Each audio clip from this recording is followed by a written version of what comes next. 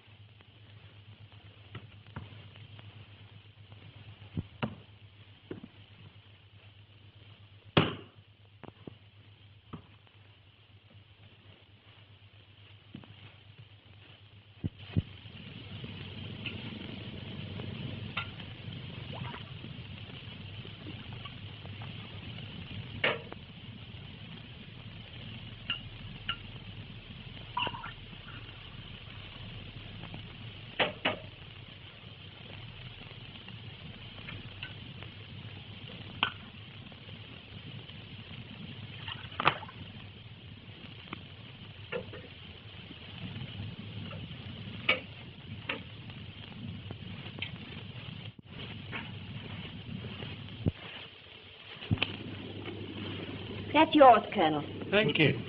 Mr. Fisher, another whiskey. Thank you. You can get me one, Kathleen. Then come and sit by me to change my luck. Oh, stop talking. I'm trying to play this hand. The sort of hands you hold play themselves. Eh, Colonel Henslow? Ronnie holds the most amazing cards. The rest are mine. I suppose because I'm your brother, Kathleen, I can't have a drink. That's right. 4 spades. It was a bad effort on my part. I'm afraid it's Dr. Watson is here, miss. He says he won't disturb the bridge. Thank you, Marston. Tell him I'll be with him in a moment. Thank you. Well,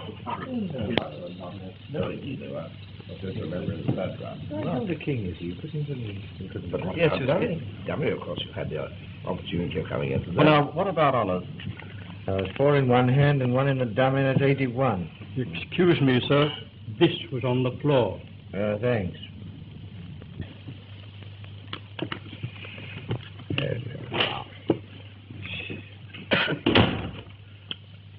Thank you.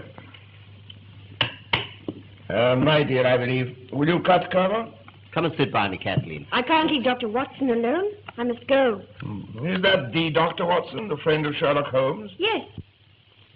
Then you know Holmes? No. Dr. Watson has known us since Ronnie and I were kids. But we've never met Mr. Holmes. He's always too busy. I see. I've got 2 aces of spades. But we've used this pack before. Oh, I know. Marston found one on the floor. Yes, but how could... Yes, but... And it must have dropped off here.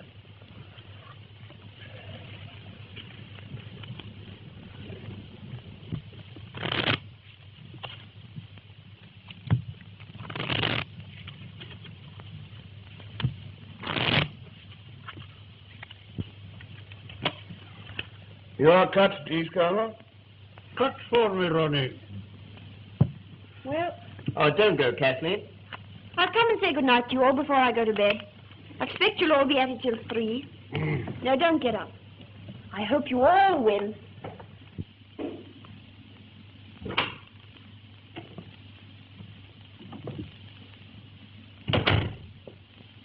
My dear, how kind of you to come. A summons from you comes before even a summons from Sherlock Holmes. It's sweet of you to say so, anyhow. Take off your coat and let me give you a drink. No, thanks. I can't stay. I came for a moment because you sent for me. Well, let's sit down for a minute.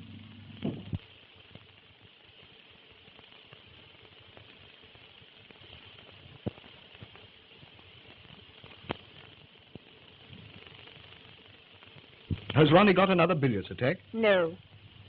It's nothing, really. I'm a bit worried.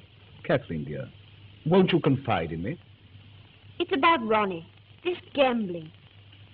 You know, 6 months ago we hadn't a shilling. You mean when your trustee absconded and shot himself? Yes. We were going to leave here. Ronnie was going to give up the diplomatic service. And then he began to play bridge for high stakes. But I always understood he was an exceedingly fine player. He is. But you can't always win. What do you mean? Always. Sometimes it's £20, sometimes 500. But he never loses. It looks as if... Oh, I can't say it. It's impossible. Ronnie isn't capable of such a thing. But I would like to be sure. How can one make sure? Well, I really don't know. I'll ask Holmes. Oh, no. He might arrest Ronnie. Oh, of course he wouldn't. But he might frighten him into giving up cards. I never thought of that. Yes. Do ask him to do something. I'll come round and see him in the morning, may I? Well, I don't know. Yes, I may. You'll make him see me, won't you? He thinks an awful lot of you. Well, I don't think I need waste time. It's a game slaying. I make 7 spades, 3 diamonds, 2 hearts, and the ace of clubs. That's right. Another big rubber. Well, that just about cleans me up. I make the difference. 1,600 points. You add up very quickly. Quite a mathematician, eh? How much is that? £160. Well, I've lost both rubbers, and so I owe you £255. We settle up at the end. This is the end. My wife is not very well, and I promised to go home early. Well, if you must, you must. I'm sorry to spoil your evening, but perhaps you can get Miss Adair to make up a for. Kathleen plays a game that resembles hockey more than bridge. Still, if you're determined, we'll see you Monday. I'm afraid I shan't be able. I have to go out of town on important business, and I don't know when I shall be back. Then it's no use trying to fix another evening. I'm afraid not. Let me know when you're back. Good night. And thanks very much. I didn't know Sir Timothy played bridge. Sir Timothy? Yes. Timothy Frobisher. He's the 4th. You know, one can't work long with Sherlock Holmes without picking up some of his tricks of observation and deduction. What makes you think he's Well, here? his initials. T.F. Timothy Frobisher. Elementary, my dear Kathleen, elementary. And then there are further indications. The owner of this hat is immensely tall. You see, he's bruised the top edge here, probably going through a door. Excuse me, may I have my hat? Yours? Certainly. My initials are inside. T.F. Thomas Fisher. Oh, I beg your pardon. You're not going? Yes, my wife is not very well, and I promised to get home early. Oh, I am sorry. I think I'll go too. Well, good night, and thanks for playing. Sorry you had such rotten luck. See you Monday. Well, really, I think I better not. I've lost an awful lot lately, and I think I better chuck it for a bit. Oh, just as you like. Oh, don't think me rude, but I just can't afford it. That's all right, Abba. Good night, Colonel. Good night.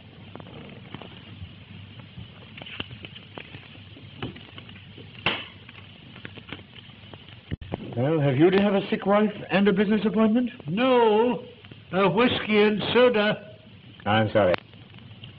Still, it is rather rotten. I don't see why. Fisher, being a millionaire, naturally loses his temper when he loses sixpence. And Tony Rutherford is broke. And you think that's all? What else? Oh, nothing, of course. You can always get another 4. Then you'll continue to come. With pleasure. I'm not afraid of losing sixpence. And I'm lucky. I often cut with you.